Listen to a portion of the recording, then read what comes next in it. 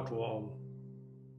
I'm Charles Obanya of the Society of the Missionaries of Africa and a member of Justice and Peace Commission of the Archdiocese of Liverpool.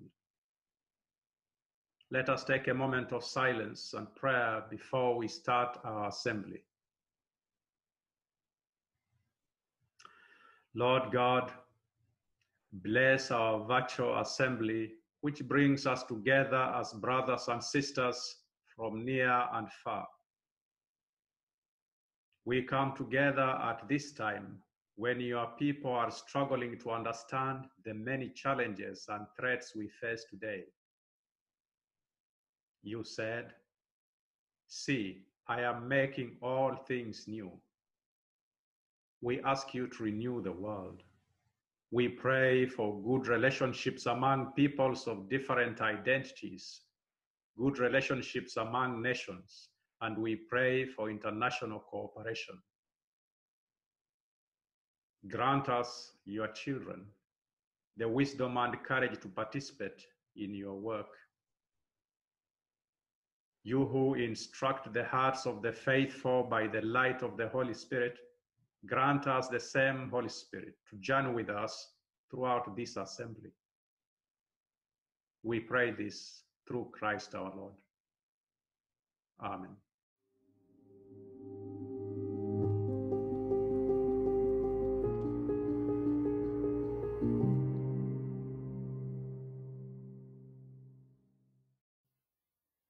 Welcome and thank you for joining us tonight for our Monday See, I'm Making All Things New Justice and Peace Assembly talk on our Christian response to the COVID-19 crisis. Tonight's talk is from Diarmuid. Diarmuid is a priest, a member of the Sacred Heart Ministry Order and a graduate of Trinity College, Dublin.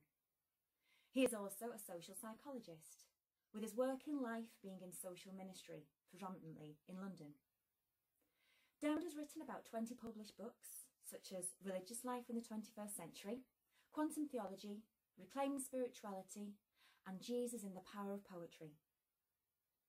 As a social psychologist, Diarmuid has worked as a couples counsellor, in bereavement work, in AIDS, HIV counselling, and in more recent times with homeless people and refugees.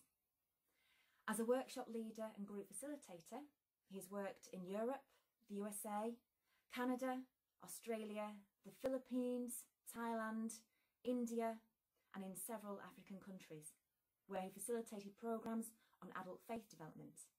He now lives in Dublin.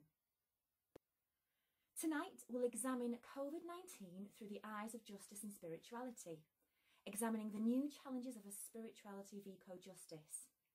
We hope you enjoy this inspiring talk and are able to take something of value away from it. Thank you and enjoy.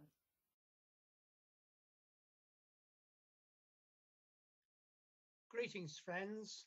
First, my thanks to Steve and all the other people that were involved in organising this gathering and who have invited me to speak to you on the topic of COVID-19, justice and spirituality, new challenges for a spirituality of eco-justice. You have a two-page handout which I will be following as I go through this very brief presentation. So this virus began in China, in the province of Hubei and in the city of Wuhan, a city we're told of 11 million people. And according to the records and what the scientists have been telling us, bats, which are the creatures you can see here in this picture, were at least the initial carriers and maybe indeed the main carriers of the virus, who then transmitted it to other birds or animals or mammals, and from there on to humans. This highly contagious virus that we're now dealing with. The conditions in these wet markets have been commented on by several commentators and analysts. The birds are often treated in a very pressurized and stressful way, and often taken out of their habitat and kept out of it, and in rather false conditions for long periods of time. I believe they carry the virus from a very young stage of their lives, and that does not present a problem until they're under these very stressful, pressurized conditions, in which case the virus begins coming out through their bodies, is passed on to other creatures, and eventually affects us humans. The major issue at stake here is called zoonotic spillover. And you can see briefly in this picture from the birds to animals to humans, or sometimes directly from the mammals to humans and on to other humans. Already in 2012, this scientist, David Quammen from America, wrote a book specifically on this issue of spillover and describes in great detail the rather difficult situations and circumstances to which these creatures are subjected, and then the impact it has on us humans. It begins to feel almost like these creatures are standing up for themselves and punishing us for some of the awful things we have done to them. But it's not just these particular birds or mammals, it's in the wider picture as well, as you'll see from what's written at the bottom of the screen. We start cutting down trees for timber. We build timber camps. We build mining camps. We harvest the wild animals further to feed the laborers in the timber camps and the mining camps. Or we capture the wild animals and ship them away, live or dead, to be consumed by other people elsewhere. And doing all that, we disrupt not merely the wild ecosystems, but a whole range of other systems that have then left us with this particular crisis. And indeed, as the crisis is going on, and even from very early stages, there were huge indications that wrong human interference, or what we might call unjust human interference, is a major factor in this crisis that we're now enduring. So the problem, it would seem, is not with the bats themselves or other animals or birds, but with money-driven human exploitation and the appalling ignorance of the ecological equilibrium upon which all life flourishes. Therefore, the most cost-effective way to protect humans is not by discovering new vaccines, and that can be a good in itself, but by humans themselves learning to protect all life forms within their authentic ecological niches. And that's one of the reasons why I have that word eco-justice in the title of this presentation. In the light of this crisis, justice is no longer about humans, about human rights, or about human issues. As Laudato Si makes very clear, all justice today has to become eco-justice. Justice that embraces and includes the big challenges of creation and the several ecological and environmental issues that are a feature of our time. The next picture I'm showing you, and you will have seen this probably on several web pages already, these are two pictures of the city of Wuhan. The one to the left taken before the crisis arose at all, and you can see, as has been the case in several cities of China, huge smog. The picture on the right, taken about 5 or 6 weeks after the crisis began, and you can see it's clear daylight and all the smog has lifted. And so the writing on the screen, as the virus raged in Wuhan province, severe restrictions for travel were put in place. In a matter of a few weeks, the smog lifted and people could see the blue sky again. Birds returned to their favorite habitats and fishes to old streams. Now that humans had to recede from their anthropocentric drivenness, Earth could once more reclaim its innate organicity.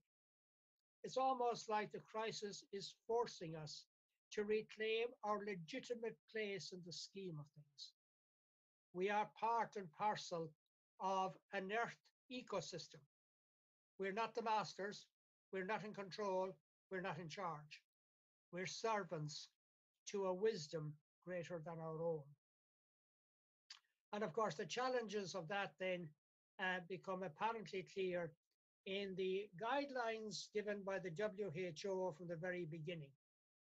The solution is in our hands.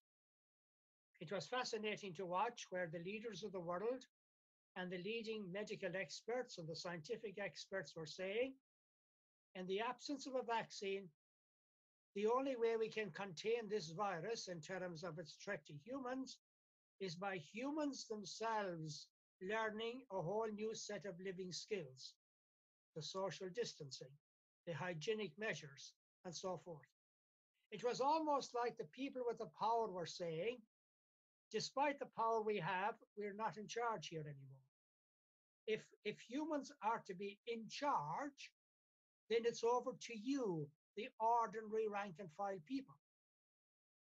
This is an amazing moment if we as a species can only learn how to seize it, how to work with it, and how to reclaim and rediscover a most important feature of our well-being, our health, our wholeness, and the justice that is required for a better quality of life for every creature inhabiting the planet, including ourselves. And the outstanding example for me is in this slide that I'm now showing you. This is Paul Hawken, an American historian and sociologist, who in the millennial year of 2000 gathered a team of friends and began examining and investigating networks around the world. But they were only looking at one type of network, those which belong primarily, exclusively in fact, to ecology and environment. That's all they were looking at.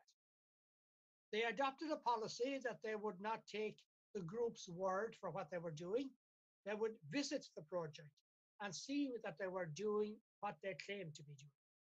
They investigated some of the very big ones like Friends of the Earth, World Watch, Greenpeace, and then thousands upon thousands of small local networks, but all making a difference. And this is the point. They hoped to complete the project in the millennium year of 2000. By the end of that year, they knew they were onto something much bigger. And to do justice to it, they allowed the process to continue and were fortunate to get the funding to do that, and ended up around the end of 2005, they stopped when they had reached the 1 millionth network. The 1 millionth network.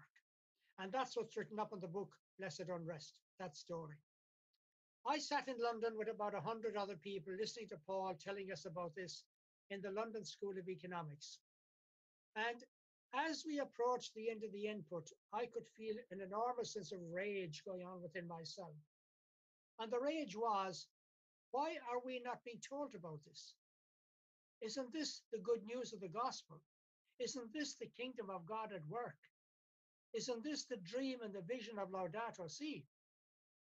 There is so much good happening in our world at the level of the ordinary people doing ordinary things in extraordinary ways. It doesn't hit headlines. It's not sensational enough. Friends, those of us committed to justice work, we need to be looking out for these signs of hope. This is the people's power that's now being returned to us in the light of this virus. Can we seize it? Can we make something really important of this very precious moment?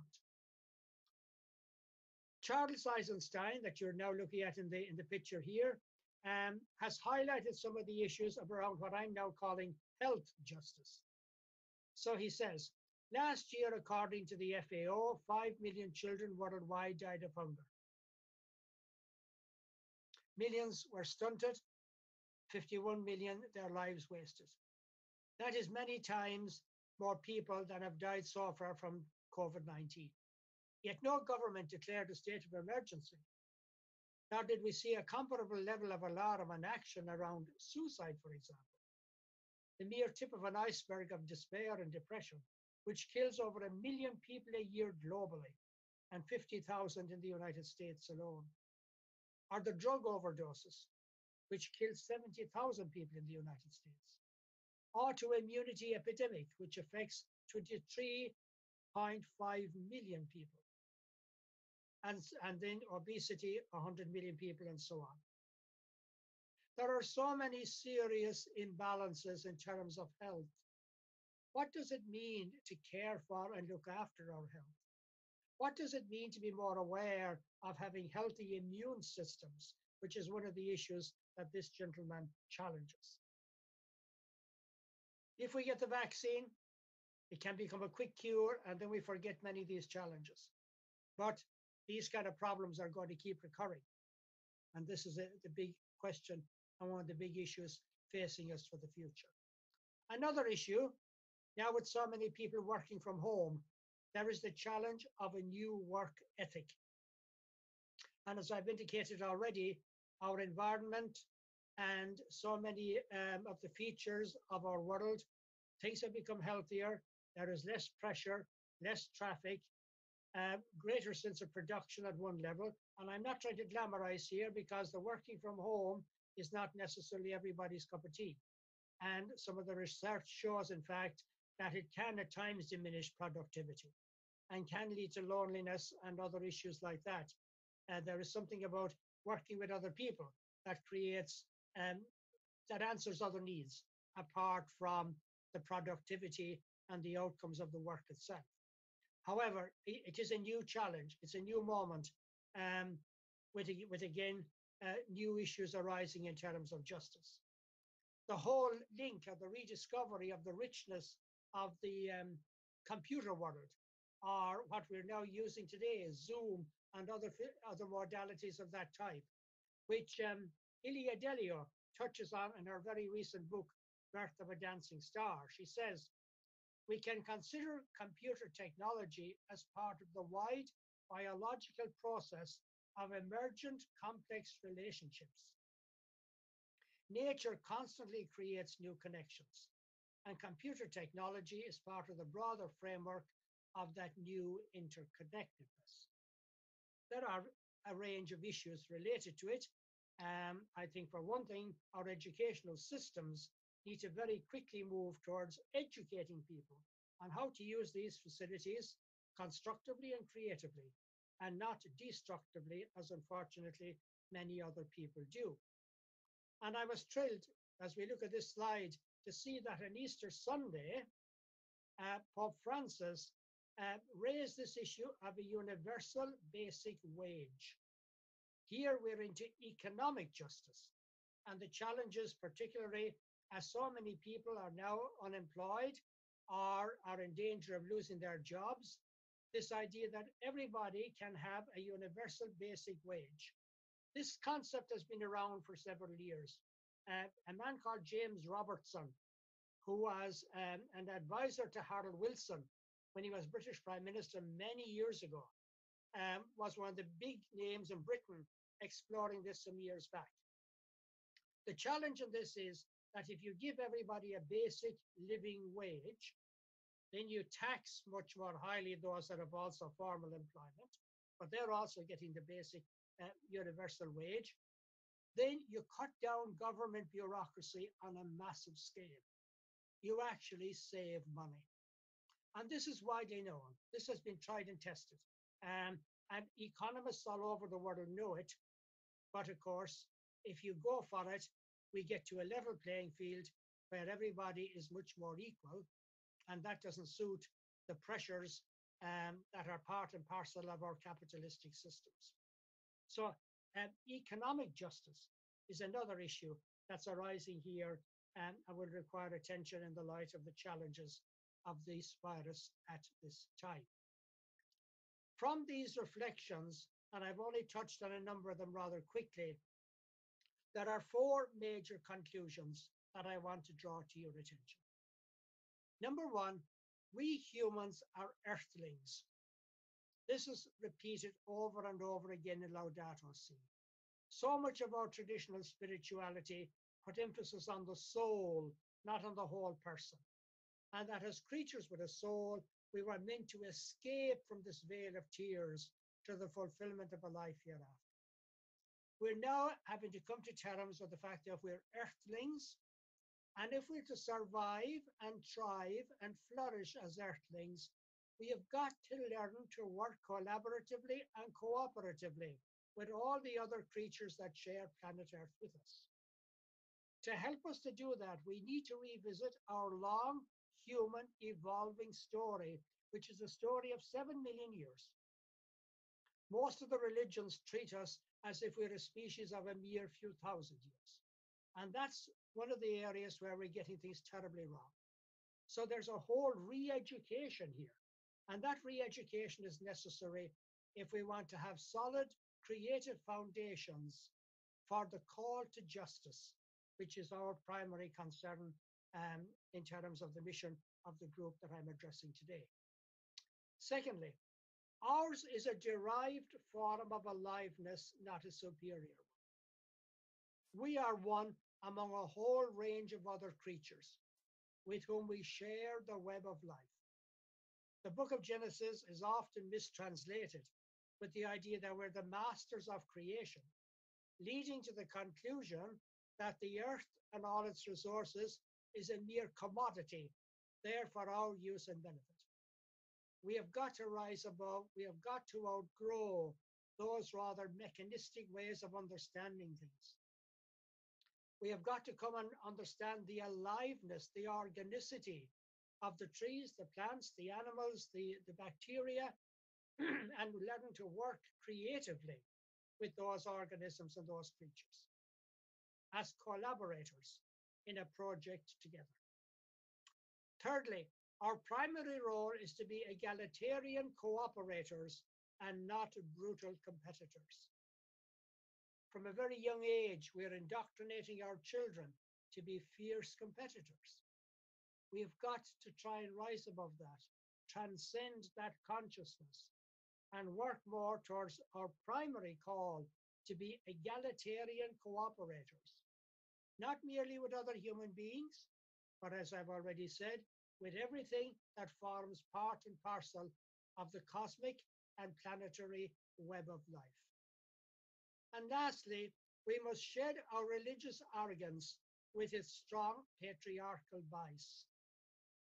All the major religions, not merely Christianity, that we know today, evolved over the past 5,000 years in the shadow of patriarchal domination following an event called the Agricultural Revolution, out of which came several diseases we know today and that did not exist prior to that time. It's from that patriarchal umbrella that all the religions came, unfortunately bringing with them that shadow side of power and domination. I'm not denying that there is a positive and creative strain to all the religions. For example, they all share the universal call to love God and love the neighbor. But the kind of structures and institutions we developed, and you see this across all the major religions, need to be examined so that they can be oriented, and our whole way of life can be more oriented towards the call to justice, which fundamentally means a call to right relating. That's the challenge. Now, these four summary points are elaborated at greater length on page 2 of the handout that you have been given. And so keeping these four in mind, you'll be able to figure out the logic or the argument that I have on the second page. And therefore, friends, my conclusion, COVID-19, a new call to justice making. But it's justice primarily for our earth. We don't begin with us humans, we begin with the earth. We begin with creation. Justice for the earth, for all sentient beings with which we share the earth and share the web of life, and for all earthlings of goodwill, striving with discerning hearts to respond to these major challenges and calls of our time. Thank you.